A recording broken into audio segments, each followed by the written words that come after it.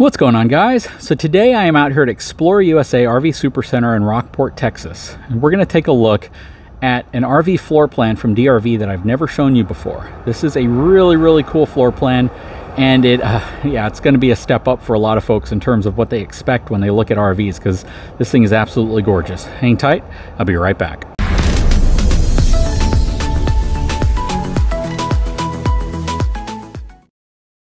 Okay, so before we get started, please take a moment and subscribe to my channel. The subscribe button's right there below the video.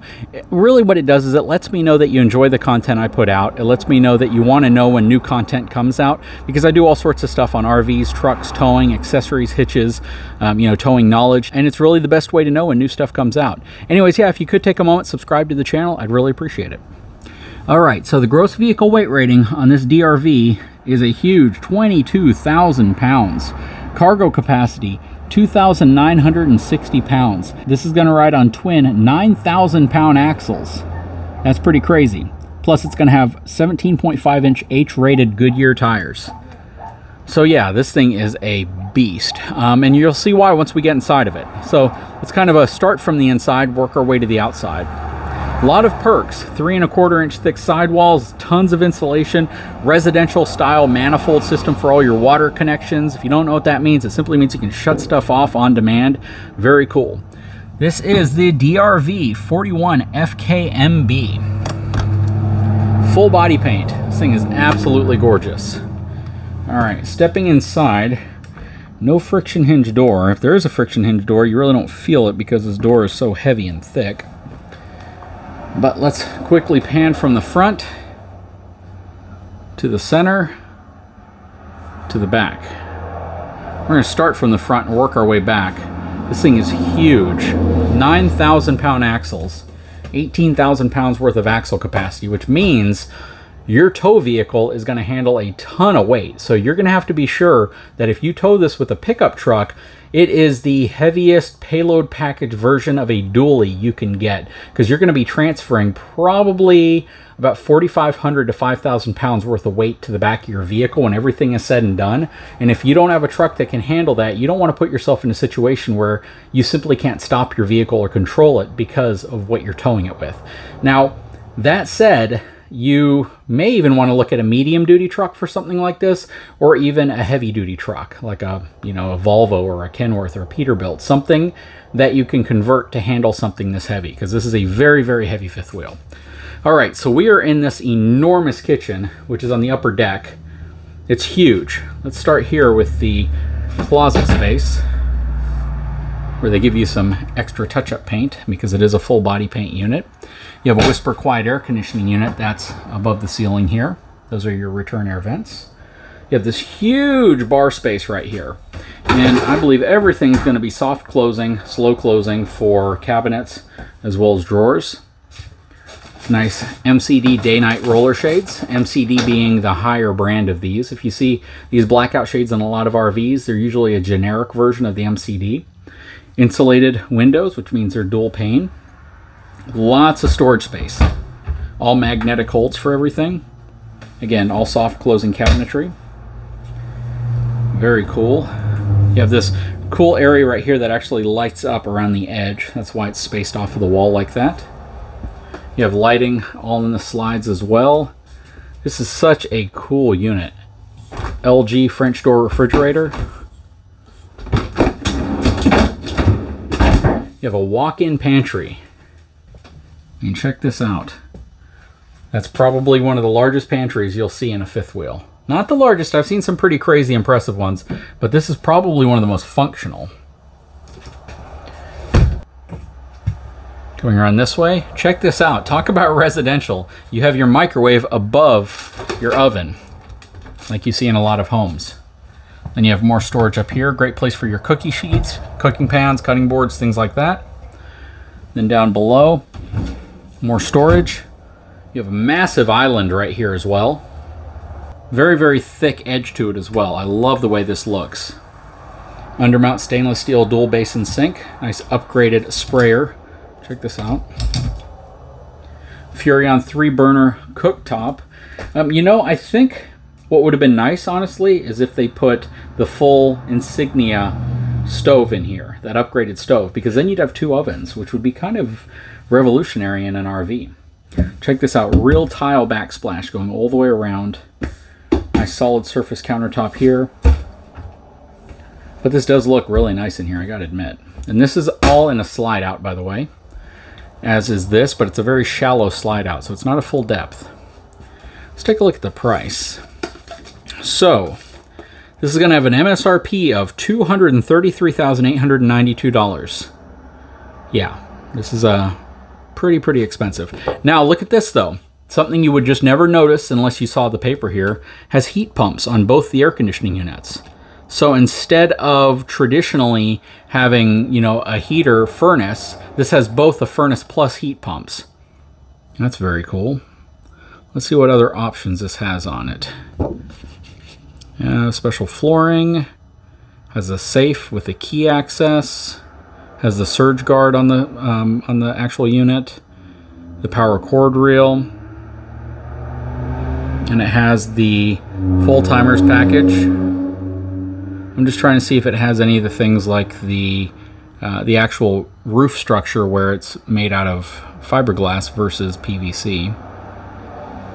I can't see where it says that. Okay, so we'll walk around and we'll see. I did see disc brakes, so that's nice. Nice little bar area right here. So if you want to watch TV and you want to read the paper, eat your breakfast, your coffee, that's the place you could do it from. In here are all your controls, plus your breakers, all of that stuff. Little light down there for your stairs. Got theater seating right here. You have your sofa hide-a-bed right here. Again, all dual pane insulated windows. Nice valances, nice cabinetry, nice light neutral tone to everything. Here's another great spot for a coffee maker or a popcorn maker. Pretty interesting location there. Huge TV on the wall, plus you have your 34-inch Furrion panoramic fireplace. Your second AC would be above here. Nice ceiling fan as well. And this is also a small slide out. Right here, I'm guessing, is a spot for your washer dryer. It is. Or just a huge storage closet. Very nice. And you got more cabinetry up top. All right, stepping into the bedroom. First of all, full profile front to back. Super tall ceiling heights. If you're above 8 feet tall, this is the unit for you. Well, unless you go in the kitchen. King size bed. Nice plush pillow top mattress to it. Nice end tables, plus you have your dimmer switches, plus your power outlets over there as well. That's probably enough room for a CPAP actually too, for those of you who need that. TV mounted up here. You can see your whisper quiet ducting here for your air conditioning unit. That's above this. Lots of wardrobe space. I mean, this whole wall is pretty much a wall of wardrobe space. Let me back up so you can see. That's really cool. All real hardwoods. Very cool. Okay, stepping into the bathroom. Beautiful mirror on the wall. That's backlit. Cabinetry all around. Padded ceiling, if I didn't mention that. Very motorhome-like, so all of that's padded all the way through the unit. This is going to have an on-demand hot water system. This also has a macerating toilet. Basically means it shreds everything up, mixes it with water so it never clumps up and gets stuck inside of your holding tank. More cabinet storage. More storage right here as well. Beautiful sink. Check that out. Absolutely gorgeous setup in here. It has a beautiful one-piece shower setup along with adjustable wand. Very nice. Real hand-laid floor as well. Residential flooring. What do you guys think? This is a cool unit. Now, as far as the color tones, the way some of the cabinets look, the styling isn't 100% my styling. I think there are folks who will love this and folks who will probably want to go more for like a more contemporary look or a more classic look. This is kind of in between. What do you guys think? Anyways, let's check out the outside of this DRV. Okay, so starting from the front, beautiful full body paint. This is going to have the MORryde rubber pin box. Basically provides forward backward dampening, helps mitigate some of the shock between the trailer and the truck and the truck and the trailer.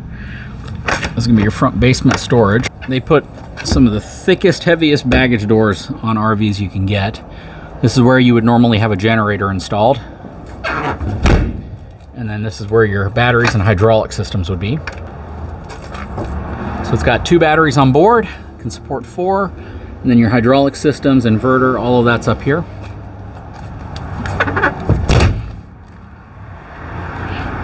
Coming around, here's one side of your basement storage. Here's your bath deck. You can see that this is all steel because DRVs have a very custom frame that uses all steel reinforcement up front versus an aluminum bath deck and relying on just the I-beam to support the weight of everything. This is a very structural setup. You can see part of it back there as well. Has a reasonable sized storage area. Outside of your furnace, you have power out here, so you can put a TV out here as well, plus the latch to hold the door open. This has the MORryde step above on it. This has their 15-inch stacked frame, so twin 6-inch box tubes that are welded to a 3-inch box section. And then under the suspension, you actually have an additional boxed section as well. So check that out. That is an insane frame structure. This has the Goodyear G114 tires with Kodiak disc brakes. Very, very reinforced suspension system. And this is also non-traditional leaf sprung. It's independent suspension. So you have one heck of an upgraded suspension system on this unit. Plus, if you ever compare the rack and pinion slide out system to any other RV, you'll see that DRV has just about the largest and heaviest duty rack and pinion system you can get on an RV. You're gonna have more storage back here.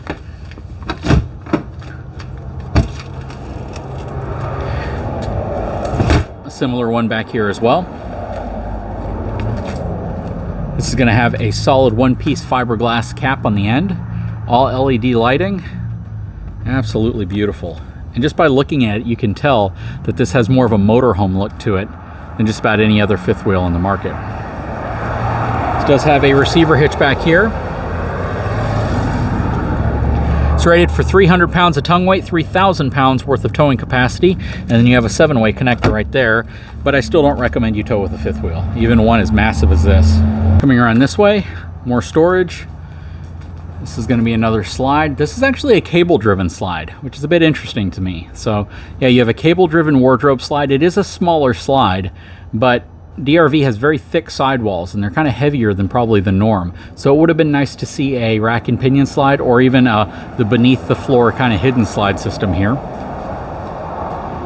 Right here you have another rack and pinion slide. All frameless insulated dual pane windows.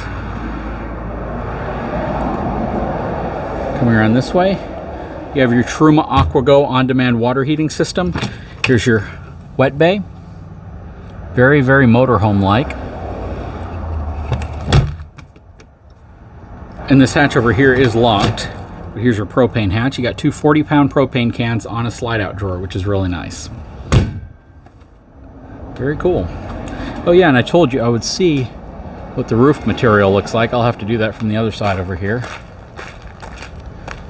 This looks like a standard roof. So this is not a fiberglass roof. But what do you guys think? Super huge.